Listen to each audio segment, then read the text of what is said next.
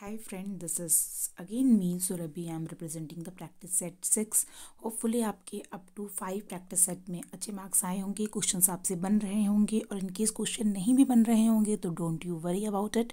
जो क्वेश्चन आपसे नहीं बन रहे हैं उनका आप एक पेपर पेन पे आप उनकी इन्फॉर्मेशन को लिखती चाहिए, ताकि अगर आप दोबारा किसी क्वेश्चन में अगर सेम वैसा स्टेटमेंट आता है तो आप उस क्वेश्चन को आप समझ पाओ, क्योंकि एक बार नहीं बना वो गलती दोबारा मत कीजिएगा कि दोबारा ना बने आपसे। क्वेश्चन एक बार नहीं बनना कोई बात नहीं है, लेकिन आपको सीखने को कुछ मिल रहा है इन प्रैक्टिस क्वेश्चन से। आप अपने मार्क्स को मत जज करो, आप ये सीखो कि आपको बहुत कुछ सीखने को मिल रहा है। होपफुली आपके अच्छे नंबर आ रहे होंगे। लास्ट प्रैक्टिस सेशन का अभी तक मुझे आंसर नहीं मिला है, तो I am waiting for the first student जो कि आंसर करेगा और होपफुली उसका सिलेक्शन होगा। तो अभी मैं प्रैक्टिस सेट 6 की बात करती हूँ, तो स्टार्ट करते हैं question. In which of the following organisational form project managers often have the least amount of authority. I am giving you 5 second time because this question is very much easy.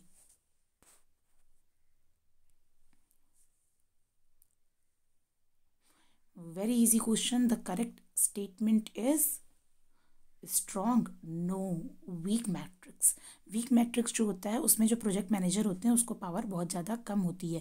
Please strong matrix, week matrix और balance matrix, इन तीनों में difference जरूर याद से आप देख लीजिएगा। बहुत ही इंपॉर्टेंट क्वेश्चन है, इसका आंसर है वीक मैट्रिक्स। नेक्स्ट क्वेश्चन की बात करती हूँ। Which one of the following is not part of the definition of a project, नहीं आ स्पेस प्रोजेक्ट है, टाइपिंग में मिस्टेक हो गई है। Constraint, consumption of resources, repetitive work, risk. तो जो प्रोजेक्ट का डेफिनेशन जो बेसिकली है उसमें डेफिनेशन में ये चीज़ बहुत क्लियरली मेंशन की गई है कि रिपीटेशन ऑफ वर्क नहीं होना चाहिए, फिर वो प्रोजेक्ट में नहीं आता है। वो बात अलग है कि आप एक टाइप की 50 मतलब बेसिन तैयार कर रहे हो या कोई काम तैयार कर रहे हो, उस रिपीटेशन की बात नहीं हो रही है। ये रिपीटेशन की बात हो रही है कि जो चीज़ें आप कर रहे हो उसे बार बार ना करना हो, मतलब repetition of work is not called project. तो इसमें क्या ऑप्शन आ जाएगा? Option 3 will be right. Now the next question is, consider the following: technical evaluation, financial evaluation, economical evaluation. Which one of the is are conduct in post audit? Please see the basic difference between the pre audit and post audit. I have covered on my lecture Unacademy. Please go and watch this. So I'm giving you 5 second time. Just enjoy. Give me answer. Correct answer is 1, 2 and 3। ठीक है, option is D. ठीक है, आपका जो post audit होता है इसमें technical, financial, economical तीनों ही इवेल्युएशन होता है। पोस्ट ऑडिट जो आपका प्री ऑडिट होता है वो क्या होता है कि कंपनी के ही लोग करते हैं। जो पोस्ट ऑडिट होता है उसमें क्या होता है, कंपनी के बाहर से लोग आते हैं करने के लिए। तो उसमें आपके टेक्निकल, फाइनेंशियल एंड इकोनॉमिक दो सारे ही इवेल्युएशन होते हैं। ईजी क्वेश्चन था। Next one is, which of the following is the most accurate cost estimate method? Top down computerized Monte Carlo method, parametric method, bottom up method. I am giving you 5 second time.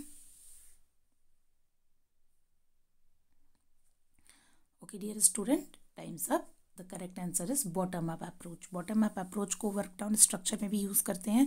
तो ये बहुत basic छोटी छोटी चीज़ें हैं जो आप ध्यान रखिएगा। Now the next question is, magnitude of the risk can be reduced considerably bye. जो आप रिस्क है उसको कैसे कम कर सकते हो? Generating sufficiently large number of good quality alternatives, gathering reliable and adequate information about each alternatives, both 1 and 2, none of the above. तो अगर मैं इसमें बात करती हूँ कि आप क्या कर सकते हो, तो यहाँ पर देखा जाएगा फर्स्ट एंड सेकंड ऑप्शन। देखो थर्ड लास्ट वाला होना नहीं है, आपको चेक करना है फर्स्ट और सेकंड ऑप्शन में। तो दोनों ही सेम फेज में जा रहे हैं, कॉन्ट्राडिक्ट वर्ड सेंटेंसेस नहीं है। आप जब तक रिलायबल इन्फॉर्मेशन को गैदर नहीं करोगे और अल्टरनेटिव नहीं सोचोगे तभी तो आप मैग्नीट्यूड को कम कर पाओगे। रिस्क की जो मैग्नीट्यूड है, इस चीज़ को लेने में रिस्क है, तो अगर आप अल्टरनेटिव सोचोगे तो आप अल्टरनेटिव पाथ पर जाओगे, उस रिस्क की पाथ को नहीं फॉलो करोगे। Generating sufficient large number of good alternative quality, ठीक है, ये भी सही है। तो option will be both 1 and 2। Now the next question is, sickness of industrial company is determined by. तो सिकनेस ऑफ इंडस्ट्रियल कंपनी का मतलब क्या होता है? यहाँ बोलते हैं हम सिक कंपनी। सिक कंपनी का मतलब ये होता है, पहली बात तो इंडस्ट्रियल कंपनी का मतलब होता है कि एटलीस्ट वो 5 साल उस कंपनी को हो गए हों इंडस्ट्री, मतलब चलते चलते सिक्निक ऑफ इंडस्ट्रियल कंपनी का मतलब है कि उस कंपनी का जो टर्नओवर है या जो लास्ट का सालाना जो हम आपका बैलेंस निकालते हैं वो आपका लॉस में हो। लॉस का मतलब क्या है कि जितना आपका पैसा लगा है उससे ज़्यादा उसका ज़्यादा लॉस में जा चुका हो, उन कंपनीज को हम बोलते हैं सिकनेस ऑफ इंडस्ट्रियल कंपनी। कि मतलब वो बहुत ज़्यादा लॉस में, एक होता है कम लॉस में, भाई चलो आपने 100% पैसे लगाए थे, आपने 100 रुपीज़ लगाए थे और आपको वापस में 70 रुपीज़ ही मिल रहा है, यानी 30 रुपीज़ का आपको लॉस में चल रहे हैं। एक होता है कि 100 रुपीज़ लगाए थे और 120 लॉस में जा रहे हैं, तो that is called sickness of industrial company. मतलब उस कंपनी को हम बोलेंगे कि वो कंपनी सिक है, बीमार है एक तरीके से। तो इसका पता कौन लगाता है? National company law tribunal, reserve bank of India, SEBI and none of the above. तो 2016 से पहले एक प्रॉपर मतलब एक कंपनी का नाम कुछ और था, वो काम नाम आप देख लीजिएगा क्या था। 2016 से कंपनी का जो नाम हुआ है वो हुआ है जो मोदी सरकार में नेशनल कंपनी लॉ ट्राइब्यूनल। ये जो आपका ये है, ये आपका पता लगाती है कि कौन सी कंपनी सिकनेस में जा रही है, कौन सी नहीं जा रही है। ठीक है, तो जो पहले की कंपनी थी उसको डिसॉल्व करके अब ये नेशनल कंपनी लॉ ट्राइब्यूनल बनाया गया था। Now the next question is, a contract cannot be legal document until signed by the project manager, signed by the buyer, signed by all parties, signed by seller. तो अगर मैं I am giving you 5 second time. The correct answer is signed by all parties. Fine. तो अगर जो आपका contract can not be legal document, जो आपका जो कॉन्ट्रैक्ट है वो आपका लीगल तब तक नहीं हो सकता जब तक कि दोनों पार्टीज साइन नहीं करती हैं। तो ये हो जाएगा sign bye all parties. Now the next is reason for splitting a project life cycle into 2 phase.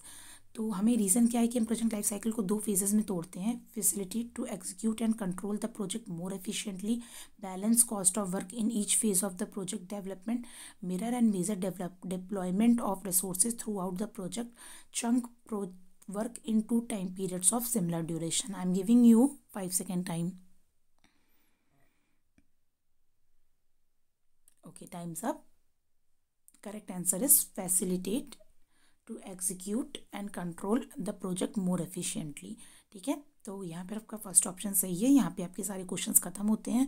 Dear student, please like and subscribe and please जितना रिवाइज कर सकते हो उतना रिवाइज करो, जितनी मेहनत कर सकते हो उतनी मेहनत करो। बस लास्ट के 10 डेज़ बचे हुए हैं और ये 10 डेज़ आपका सिलेक्शन डिसाइड कर सकते हैं, बिल्कुल डिसाइड कर सकते हैं। टॉपर भी इस टाइम उतनी मेहनत से पढ़ रहा है, जो फर्स्ट रैंक लाने वाला उसको भी नहीं पता कि वो फर्स्ट रैंक लाने वाला है, बट हाँ वो अपना फुल एफर्ट दे रहा है। और ना सेलेक्ट होने वाला तो नहीं दे रहा है, लेकिन 900 रैंक लाने वाला भी फुल एफर्ट दे रहा है। Just do your best and you will succeed. My all wishes to you, student, and I will be coming with the next video, maybe today, maybe tomorrow. Thank you, student, and please like and subscribe.